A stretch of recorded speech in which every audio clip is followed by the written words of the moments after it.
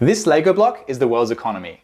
140 trillion US dollars as of 2022. For the past 34 years, the economy has grown by roughly 3.2% per year. That means that every 22 years, the economy will roughly double. Will this continue forever? Well, I'm going to show you why some economists believe that it physically can't.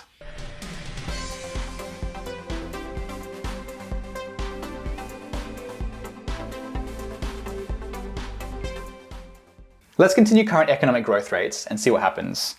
Imagine that the length of one Lego is 1 year. So in 2022, we've got one Lego block or one economy.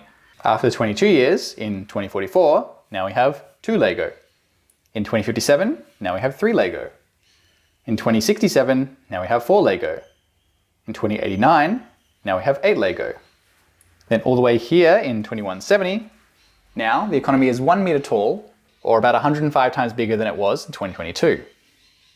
Then, if we go all the way out here to the year 2797, about 12.4 meters from where we started just there, now this block of Lego towers would be all the way to the moon, or about 4 times 10 to the power of 10 times bigger than the economy in 2022. And I'm not even going to read out what that would be in US dollars. Unfortunately, Lego wouldn't let me use these rare 3D printed bricks, which were based on bricks made out of a meteorite and manufactured lunar soil by ESA, so I had to settle on these regular grey blocks.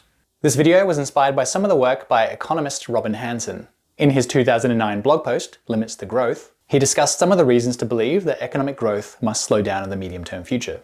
Hanson said that if economic growth continued at current rates for 10,000 years, the total growth factor would be 10 to the 200. There are around 10 to the power of 70 atoms in our galaxy. Maybe you can see where this is going. Even if we had access to all of the matter in our galaxy, a growth factor of 10 to the power of 200 would mean that each atom would have to support an economy equivalent to 10 to the power of 140 people living at today's standard of living, or one person with a standard of living 10 to the power of 140 times higher, or some mix of these.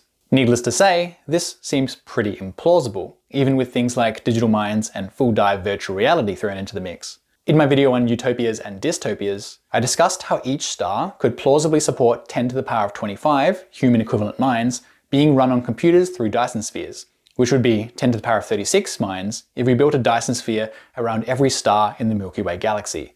This is still far fewer than the 10 to the 140 number Hanson mentioned. As a counterpoint to all this, consider that economic growth is not just the result of an increased exploitation of natural resources. According to analysis by the World Bank, only 2.6% of economic growth from 1970 to 2021 globally could be attributed to natural resource extraction. The rest is value generated in other ways. To borrow Zach Weinersmith's analogy from his 80,000 Hours podcast interview, if you melted down your smartphone to its raw material components, it would be worth much less than what it would be worth as a functioning whole. But even with this in mind, any combination of people and standard of living you can think of to get the required economic growth factor, such as 10 to the 20 people, each with a standard of living 10 to the 190 times greater than today, still seems unlikely. Economic growth must eventually slow, stagnate, or reverse in the next few thousand years. Let's talk about energy, which might be a little bit less abstract to predict into the future than GDP. We know how much energy the sun puts out, we know our current global electricity generation,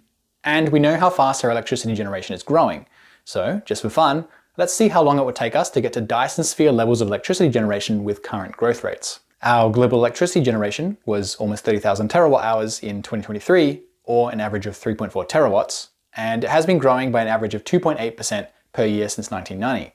You'll notice 2 small dips here, which are the 2008 global financial crisis and the COVID pandemic in 2020. The total energy output of the sun is around 3.8 times 10 to the power of 26 watts. If our electricity generation continues to grow at 2.8% per year, we would reach the electricity generation of a perfectly efficient Dyson Sphere in the year 3867, in 1843 years. It's hard to tell exactly how plausible that is, but let's suppose that we don't stop there. There are 100 billion stars in the Milky Way galaxy. Our sun is a pretty average star, so I'll be a bit hand-wavy and just say that our total electricity production, if we built a Dyson Sphere around every star in the galaxy, would be 100 billion times that of a Dyson Sphere around our sun. Continuing our 2.8% growth per year, we'd theoretically achieve that in the year 4784, or in 2760 years. But our galaxy is 106,000 light years across, and it's 26,670 light years to the center of our galaxy from here. So unless we manage to beat the speed of light, This is physically impossible. So at most, our electricity generation can't keep growing at the same rate for more than around 2,000 years. When I started making this video, and before I started making that calculation, I knew the point that I was trying to make. And I had a strong feeling that current electricity growth would reach galactic Dyson Sphere levels before 106,000 years from now, but I had no idea it would reach those levels that quickly. I just stared at my Excel sheet and said wow like 5 times. Not to diminish my existential crisis by too much, but one caveat here is this assumes negligible energy from other sources, including nuclear or some other new source of energy we haven't found or harnessed yet. Now, as another caveat, energy productivity, which is GDP divided by energy production, has been improving year on year. In other words, we're getting better at extracting more value out of the same amount of energy.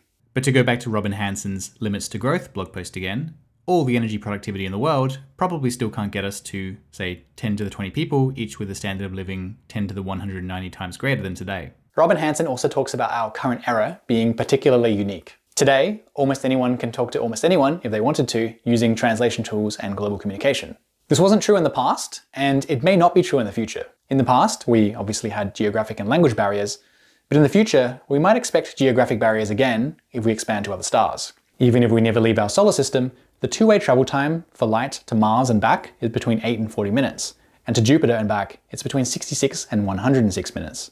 And if we develop digital minds, they may think millions of times faster than us, making communication between them and regular biological humans without modification either extremely tedious or impossible. Throughout this video, we've been assuming that economic growth rates would remain roughly the same as they have through recent years. But this hasn't always been the case throughout history. In fact, historically speaking, current growth rates are pretty unusual. In 2000, Robin Hanson wrote that humanity had gone through 3 distinct economic growth regimes, which could be summarized as hunting, farming, and industry. Global GDP rates of growth grew by a factor of several hundred from hunting to farming, and another several hundred from farming to industry. Hanson says this weakly suggests that within the next century, a new mode might appear, with a doubling time measured in days, not years. If we get another trend shift in economic growth, we might run into these physical limits even sooner. And Hanson's not alone in predicting that we might be approaching a trend shift. If we achieve artificial general intelligence, AI intelligent enough to improve itself better and more quickly than AI researchers can, we'd probably see an explosion in growth, assuming we don't just all die. Leopold Aschenbrenner has made waves recently with his situational awareness report, which postulated that AI might be able to do the work of an AI researcher by 2027, based on existing trends. From there, AI development progress would almost certainly accelerate. Holden Karnofsky argues in his Cold Takes blog that the 21st century could be the most important century ever for humanity, mostly because of the potential of AI. And there are others. I've linked to these and the other sources I've mentioned in this video if you'd like to go deeper. By the way, shout out to Our World in Data, where I got a lot of the raw economic growth and energy data from that I used to make calculations for this video. They're a very useful source of data, graphs, and explainers for some very useful data sets. So what do you think about all this? What will economic growth trends look like over the next few hundred years? And is this really the most important century? Let's keep the conversation going in the comments, and make sure to subscribe and stick around if you want more videos about space, science, and ethics. If you'd like to support me to make more videos rather than looking for gainful employment, you can do that by making a contribution to my Buy Me a Coffee page, which I've linked in the description. I started a second YouTube channel for behind the scenes content, which is mostly just tech tips and videos of Gemma at the moment. So make sure to check out Space Science Guy BTS if that interests you. Also links below. That's it. Bye.